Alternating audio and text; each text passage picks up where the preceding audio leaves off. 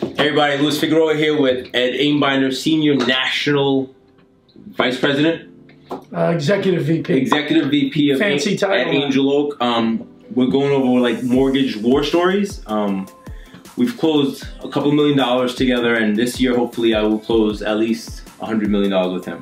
I want to go over some things that we're talking about that he's doing that I will be able to provide to my clients.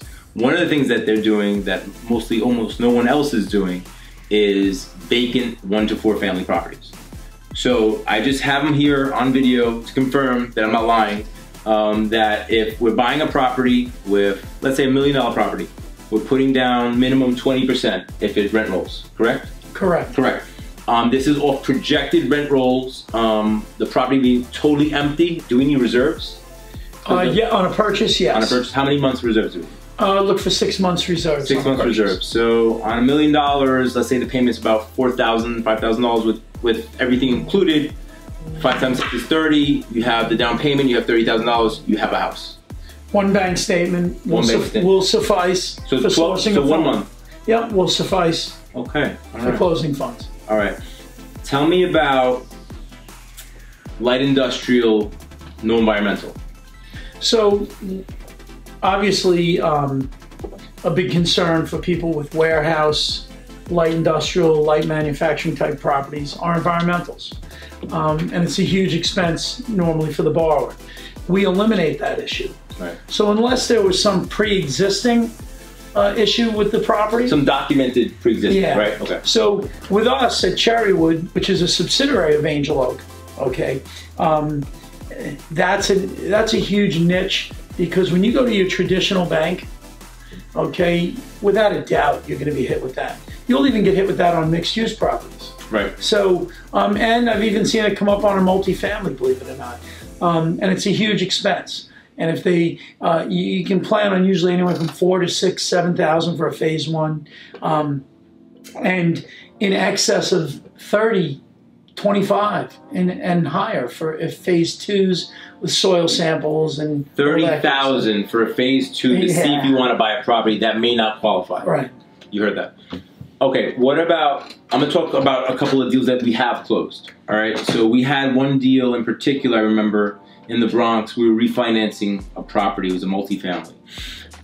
During the transaction, almost to closing, my client received information, or rather instructions from his attorney. This was I don't know, this was a while ago, about 10 years ago. My client received instructions from his attorney to modify their primary residence. What that means is be late on your mortgage payments. So during the refinancing transaction on this investment property, he was late. His FICO dropped. It was somewhere in the 5s. To get this deal done, the client had plenty of liquid money, and he was able to prove that he had the money to make payments, and he had a letter from his attorney stating, hey, I instructed my client to do this. All I had to provide our investor was a letter of explanation explaining that, and we still closed the deal. Right. That's like a kiss of death at any other bank, any other investor. We were still able to close it. The bottom line is, you know, our primary concern is with the subject property. Right.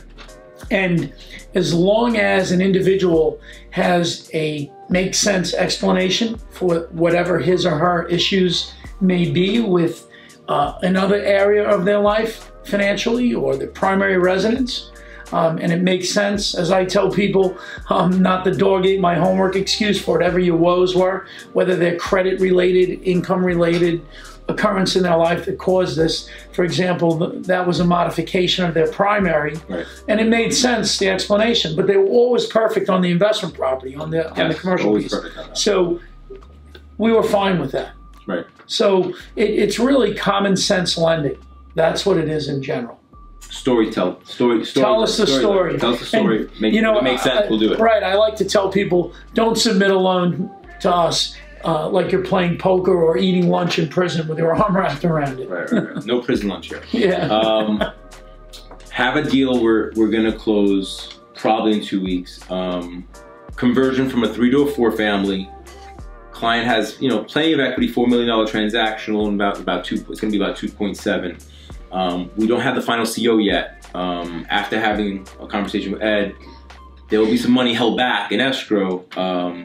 but we'll be able to fund the loan for the client and give him liquidity to keep on going to his next project. Right. 3 other banks said no to that. 3 other banks said, no, we have to wait. No, we have to wait. Meanwhile, it's draining the client's financial resources to carry that property. You need liquidity. And that's where it comes. So basically, the gist of these interviews is basically to show that the relationships with your investors really matters. It's not just numbers.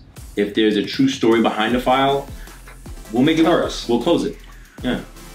Extra kitchens, extra units. We're not going to force someone to rip those out. Right. We're not going to give you credit for them if they're not recognized. But we're not going to ask you to But we're not destroy going to your tell property. you how many times have you got the person buying the house Rip the kitchen out. Rip the kitchen out, disconnect all these utilities. Yeah. No, we're not going to give you credit for that unit, but we're still going to do the loan. Yeah. Based off of the DSCR of the other units. Right.